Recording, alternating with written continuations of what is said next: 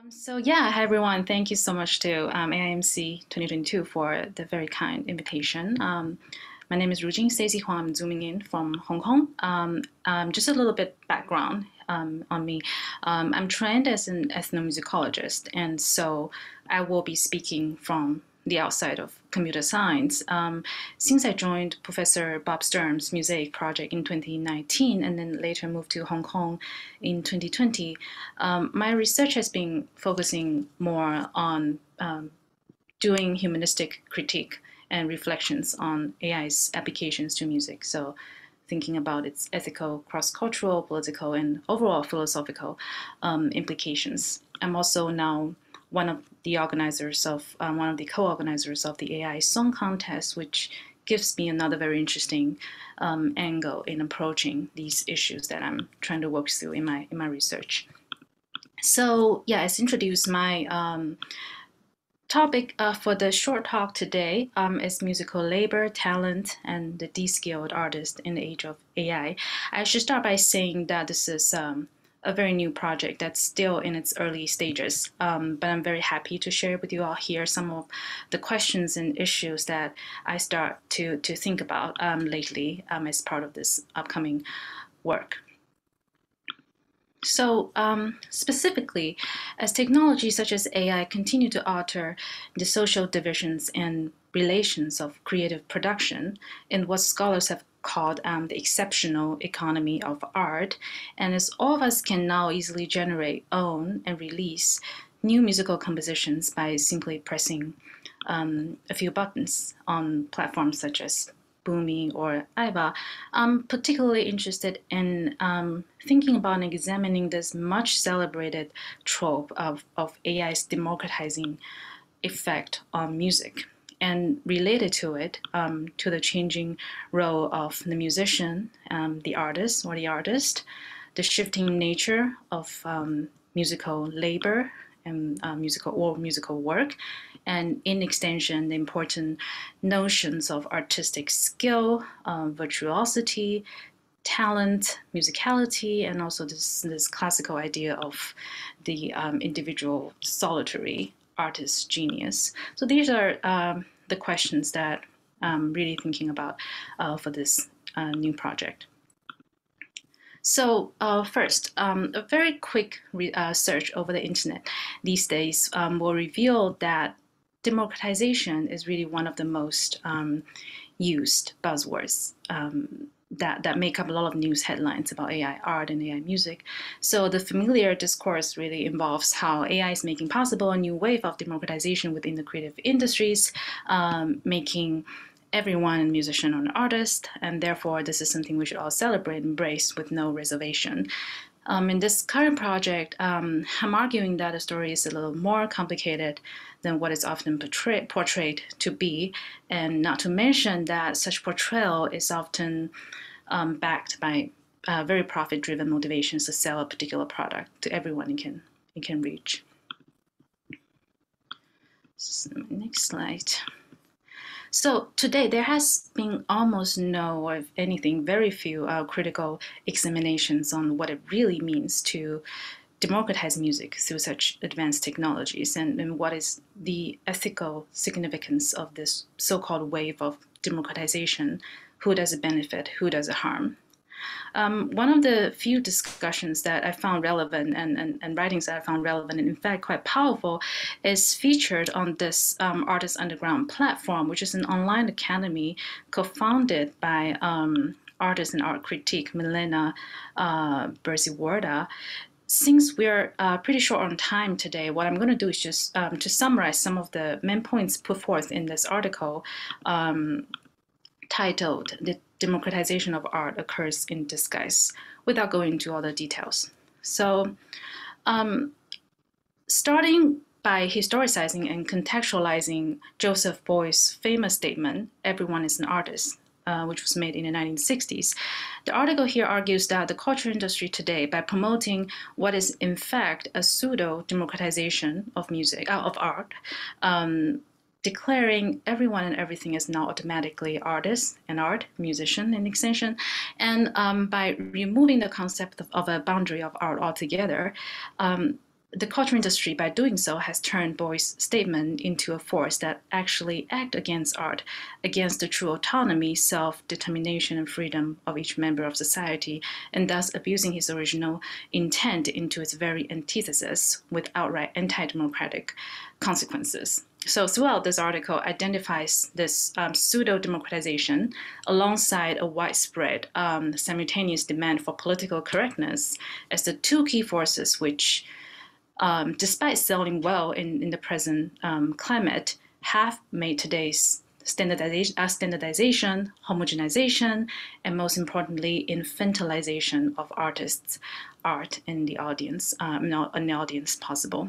So, a pretty sharp criticism of this idea of democratization of art.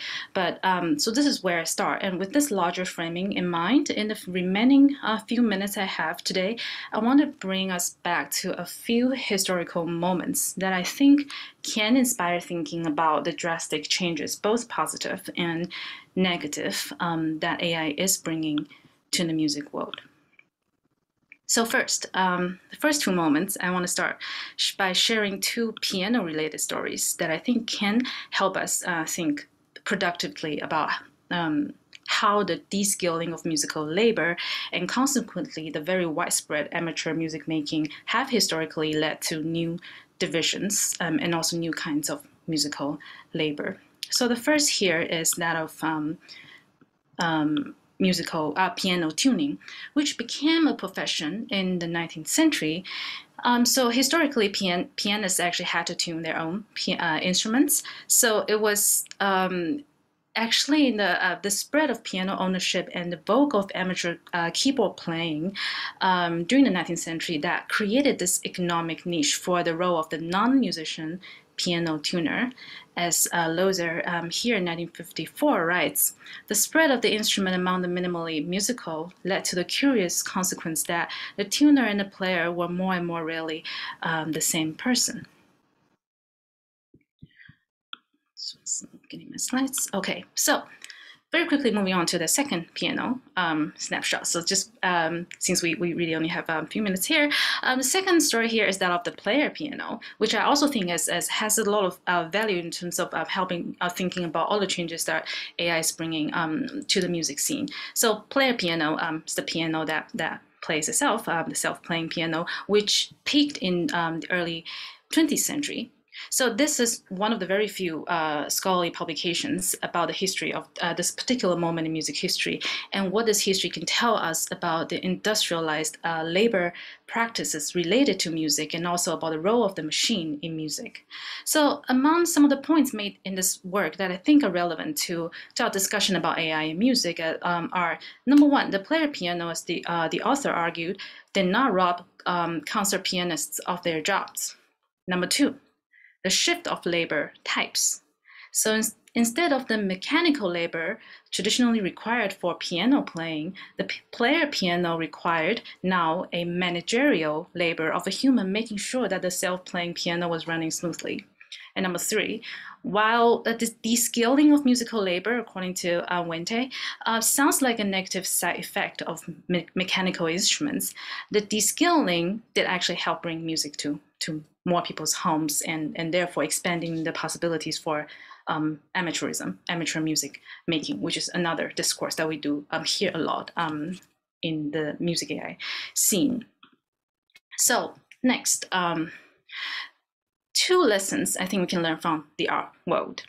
So these are the next and final two snapshots of the art history that I think can also really inspire thinking about the near future of music AI. So for the first here, I draw mainly from Dave Beach, his 2019 article titled "Art and the Politics of Eliminating Handicraft." So this article outlines the historical transition from the artisanal workshop to the artist studio, and then so also the transition from the artisan to the artist, by analyzing the transformation of the social division of labor in art. So I think this material is helpful for those of us thinking about AI's impact on the musical world and a changing role of the musician, because the art world has actually already undergone multiple discourses and debates about the artist as a genius versus the artist as a worker, and also about the de-skilling in art as a result of advanced technologies. So a few main arguments. So one main argument made in this article is the transition from the artisan to the artist.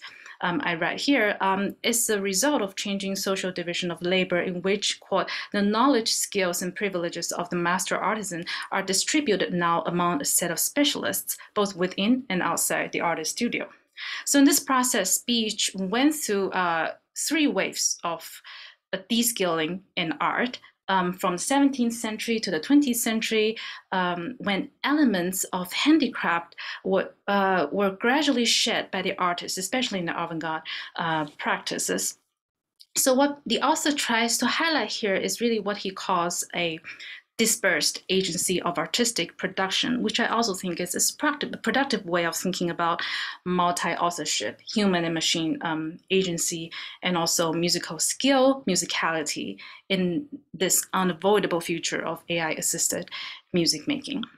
And finally, besides speech, there's writing about from John Roberts, which I think also provides very helpful insights for the similar issues. So here, I mainly look at 2 of his writings, one from 2007, one from 2010, the book called Skill and De-skilling in Art After the Ready-Made, and then an article called Art After De-skilling, which is about the next immediate phase. So here, he really starts with reflections on Duchamp's Ready-Made in the early 20th century. That is, well, to simplify, I think most of us have basic understandings of about that. It refers to art making involving existing extant objects and materials. So a few points made here that I think can inspire, can be inspiring for the context of human-machine co-creativity in a musical context, and where what we have to do before, I mean, the few buttons we may have to press before we can start calling ourselves a composer or a songwriter, before we can start release all those songs from Boomi or Iva on Apple Music is now very, very different. So the few messages from Roberts here that I think are helpful so I summarize, I list 3 of them here. The first one is artistic meaning can be realized not only via the act of art making, but in the act of deliberation. And the second is the artistic act functions as a form of surrogacy. So the artist adopts a conceptualizing role, directing the labor and technical accomplishments of others without actually directly manipulating any materials himself. And finally, and this is my last message, with the massive disinvestment of art from the confines of singular authorship and from the erratic forms of production and spectatorship associated with painting, mechanical production and interdisciplinarity become the motor of art's passage into the everyday and collective experience. And this is the end of my short presentation. Thank you so much.